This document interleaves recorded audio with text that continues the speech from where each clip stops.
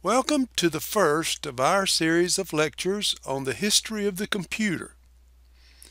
This series is based on a documentary titled The Machine That Changed the World in 1992.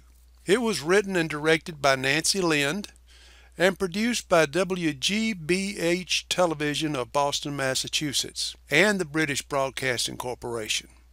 Backers included the Association for Computing Machinery, the National Science Foundation, and the Unisys Corporation. It is a terrific video and includes actual interviews with some of the people who were instrumental in the evolution of the computer. We begin this series of lectures with a question. Why is it called a computer? The answer to that lies in the original intended purpose of the machine. It was created to do calculations. In the light of how it is used today, it's difficult to understand that anyone could have had such a limited view of this powerful machine. But when the first efforts were made in the 19th century to create a machine that could do calculations, that alone was a major accomplishment. The reason it's called a computer is at that time, a computer was a person who did calculations, not a machine as we know the term today. It was not until much later that brilliant people like Alan Turing and later J.C.R. Licklider began to explore the incredible potential of what was originally a device to simply do calculations. And creating a mechanical computer was exactly what this man wanted to do. He is Charles Babbage. Charles Babbage, 1792 to 1871, was a British mathematician who became frustrated with the tables that were used at that time to perform calculations, such as the logarithm tables. We're talking about a period of the Industrial Revolution, a time when incredible achievements were taking place, most of which required complicated mathematics and the use of tables like those. These tables were actually created by human computers and were prone to errors. So Mr. Babbage acquired government grants to fund a project to build a mechanical computer. His first effort was this machine that he named the Difference Engine. This machine is completely mechanical, not electronic like the machines today, and it used a technique called the method of differences.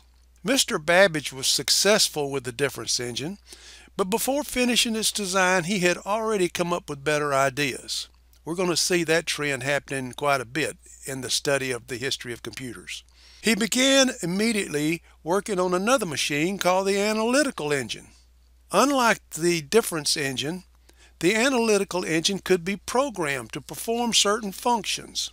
Normally, a machine is designed to perform some specific task.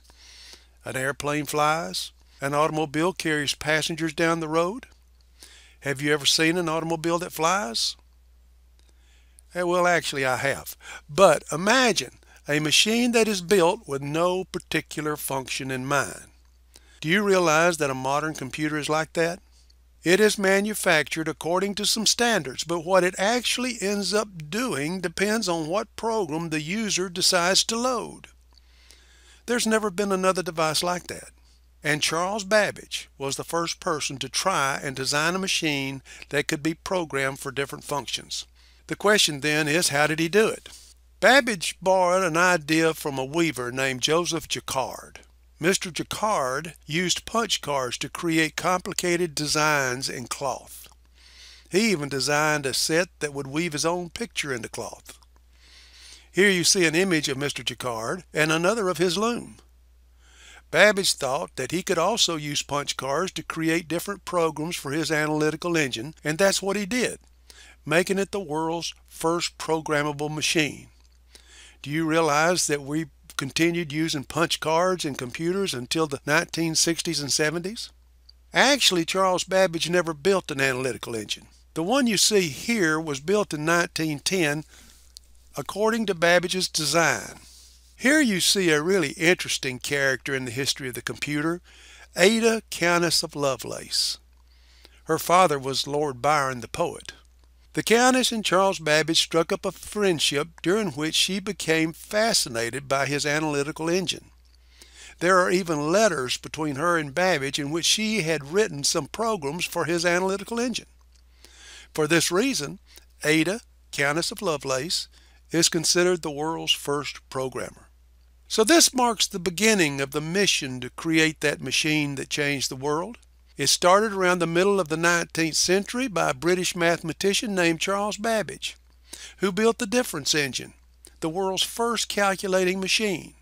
As a result, Charles Babbage is considered by many to be the father of the computer. No sooner than he had done that, he designed the Analytical Engine, which was the world's first computer that could be programmed.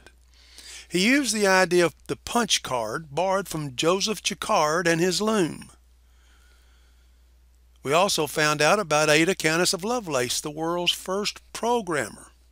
All this took place almost 200 years ago. And then not much happened for almost another 100 years. And we'll talk about that in the next lecture. Let's take a break here to look over our notes and make sure that we got all the facts straight. When you are ready, come back for the next lecture on the Giant Brains episode of the Machine That Changed the World documentary.